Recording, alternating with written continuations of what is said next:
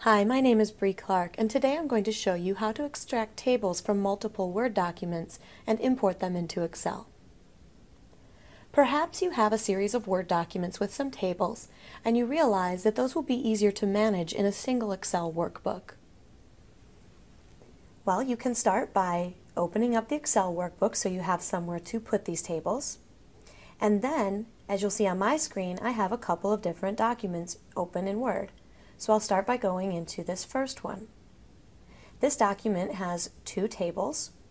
I'm going to start by clicking in the first table, and then I'm going to go to the Layout tab of the Table Tools contextual menus.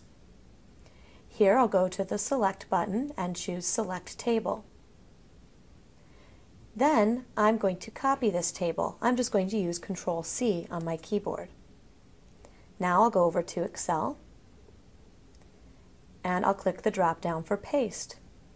I have two options here. I can either keep the source formatting from Word, or I can match the destination formatting in Excel.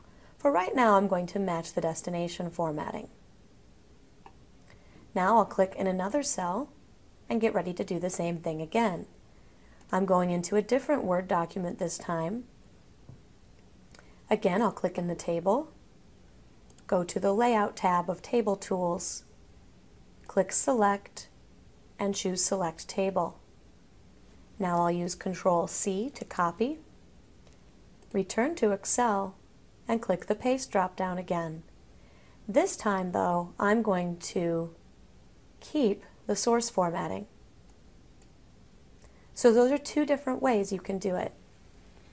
My name is Bree Clark, and that's how you can extract tables from multiple Word documents and import them into Excel.